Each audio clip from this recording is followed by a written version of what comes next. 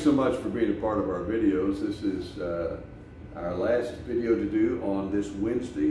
Been sitting down here at Frickin' Frack with Rudy. We do them all in one day. And the biggest gift of these videos is getting to visit with you, Rudy. Honestly, it really is for me too. Right. One of our viewers has said, "Hey, can we come and be a part of this?" And the answer is yes. If you'll let me know, we'll brew a little bit more coffee, and you can be a part, and you can watch in, and we might even have you join us. Sounds good. So, anyway, thanks for that. We're in Isaiah chapter 63. There's a great prayer here. We're going to look at it and just talk about it. Verse 15. Look down from heaven and see from your holy and glorious habitation where your zeal and your might. Excuse me, where are your zeal and your might? The yearning of your heart and your compassion. They're withheld from me.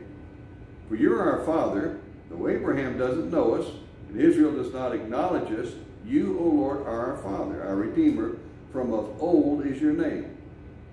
Why, O Lord, do you make us stray from your ways? Harden our hearts so that we don't fear you.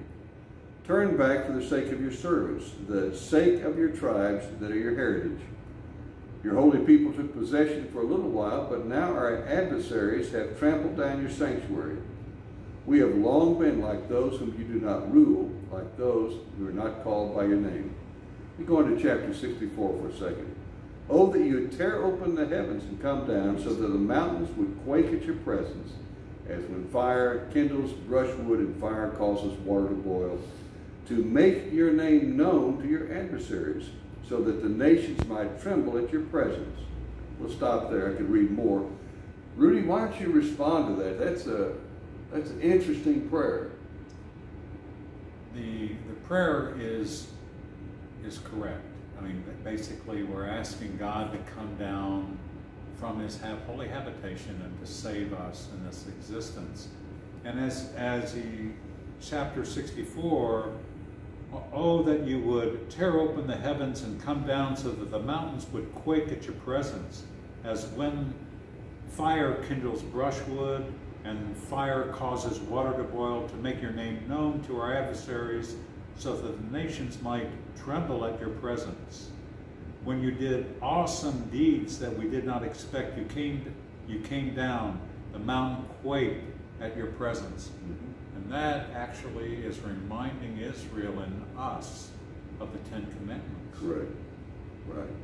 So we're asking God to do something similar to what He did foundationally for us to come to understand that He is the creator of the universe, which was the giving of the constitution of the kingdom. Correct. Correct. So the earlier verses are verses of despair. They are verses of oppressed people who are suffering.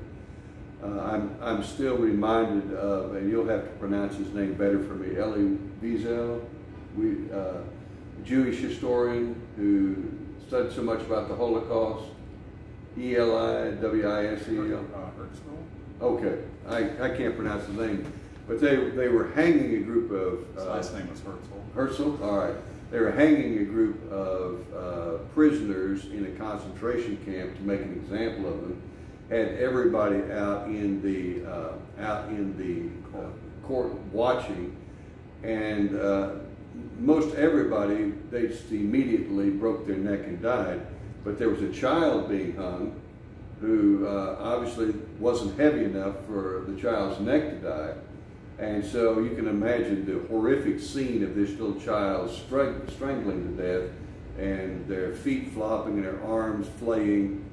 And in the crowd, people started saying, "Where's God? Where's God? Where's God?" And the author, someone said, "Where's God? He's right there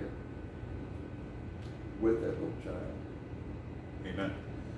And so in the middle of our pain, we can cry out and say, "Where's God? Where's God?" I don't care what sort of pain you're in. Where's God? Well, where's God? Well, God is right there in the middle. And as we are in our pain, we can say, "Oh God, won't you come down? And won't you be in our midst? Won't you be with us?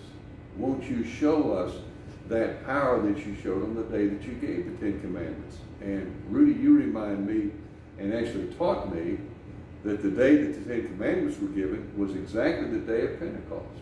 Correct. You know, why don't you talk a little bit about that? Well, I mean, that's the reason, you know, why were all those people in Jerusalem? And it was because it's one of the pilgrimage holidays. You were commanded to come to Jerusalem 50 days after the anniversary of the crossing of the Red Sea, which was the day after the Sabbath. So the regulations were that there would be 7 full weeks plus 1 day. Right. And that's why Christianity calls it Pentecost, because Penta means 50. Right. And 50 relates back to the amount of years that are in a Jubilee, and of which the Jubilee is ultimately the enshrinement in the festivals that talks about the favorable year of the Lord. And what happens during that particular time frame is that you get back what was lost. And ultimately what we've lost is our relationship with the Lord as Adam had it in the garden. Yeah. How good is it?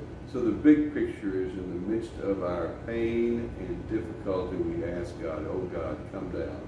Well, it's like where are the footprints in the sand? Right. Well, that's because he was carrying you. Right. There aren't any. That's exactly right. So we'll stop with that. Thank you so much for being a part of our study. Really, thank you for being this gift to the people who listen, gift to me and so many others. And God bless you. We will see you all tomorrow.